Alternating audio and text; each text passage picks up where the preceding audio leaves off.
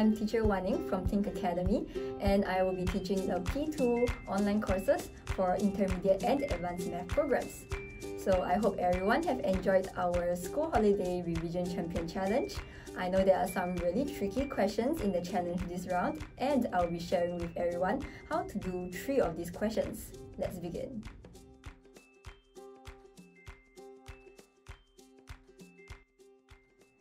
Alright, so for this question, it's saying that Doris has 18 apples in total.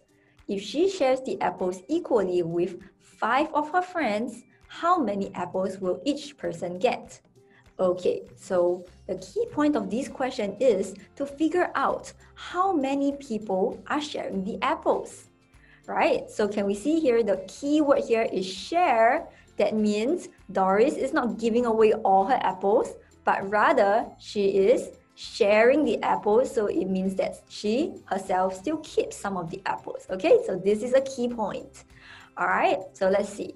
If so, how many people are there altogether? So of course we have Doris, right? And how many friends does Doris have?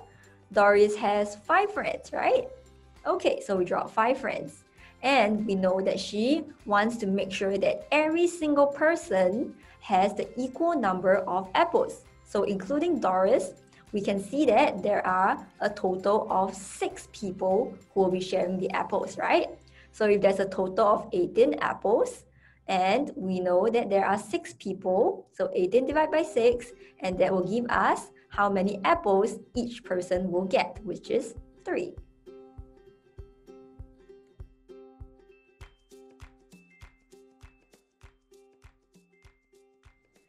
Okay, so for this question, it says, study the number pattern below. What is the missing number? Okay, so this tells us that this is a number pattern question, right? And for number pattern questions, the most important rule that we need to remember is that the pattern must remain the same for all the circles, okay? So the pattern that we find in our first circle must also be the same for our second circle, and for our third circle, as well as our last circle. Okay, so usually for these kind of questions, we can start by looking at the numbers in our rows. Okay, so we always start with our rows, all right? And if we can't find a pattern in our rows, then we can move on to look at the numbers in the columns. And also another common pattern in this kind of question is that the number in our first row will be the same as the number in our second row, okay? So we can use plus, minus, times, and divide to play around with the numbers and try to find a common result between the first and second row, okay? So let's give this a try.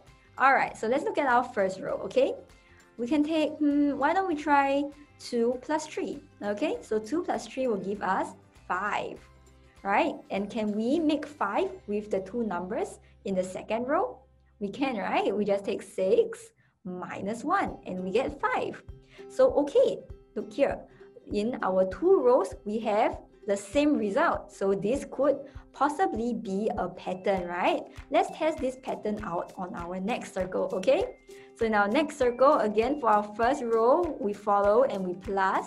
So 4 plus 3 will give us 7. And then we minus again, minus in this direction. 13 minus 6 also gives us 7. Hey, so again, we see that the result for our first row of numbers and the result for our second row of numbers is the same.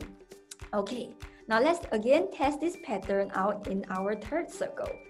Again, here we plus and here we minus, right? So 10 plus 2 will give us 12. And 15 minus 3 also gives us 12, right? So that tells us for our last circle, we can use this exact same pattern whereby we plus our top row. So 8 plus 5 will give us 13, and we minus our bottom row in this direction, meaning that our question mark minus 2 will give us our answer of 13. So that tells us that question mark must equal to 15. So the answer to this question is 15.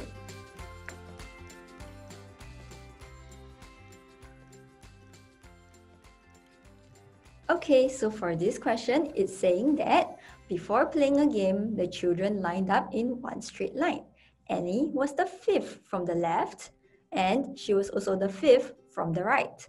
How many children are there in the line? So today, I'm going to teach everyone a very simple method of how to solve these kind of questions. So let's see, if we follow this process step by step, there is no way that any one of you can get this kind of question wrong again. All right? Okay, so firstly, it tells us that Annie, she is fifth counting from the left and from the right. So why don't we label in left and right? Okay, and after we have left and right, of course, we need to draw Annie, right? Okay, so let's pretend this star here is Annie. And I'm going to label in A to remind us that, okay, this is Annie. And they tell us that from the left, Annie is fifth. So that means let's draw a couple of circles to represent the other children. So how many people are there from the left to Annie? There are a total of 5 people, right? So that means starting from the first child all the way to Annie, right? There are a total number of 5 children, including Annie, right? And then why don't we look from the right? And then counting from the right to the left, Annie is also fifth. That means, again, from the child who is furthest to the right all the way to Annie, we have a total of 5 children. So guys, can you see for this part? Hey, the lines overlap. So that tells us that if we just take 5 plus 5, right? Annie will be counted 2 times, correct or not? So if we want to avoid counting Annie twice, we need to remember to minus 1. So when we minus 1, we erase away this part of our line, and that helps us to find the total number of people in the line, which is 5 plus 5, which is 10, minus 1, and that gives us 9. So the answer to this question is 9.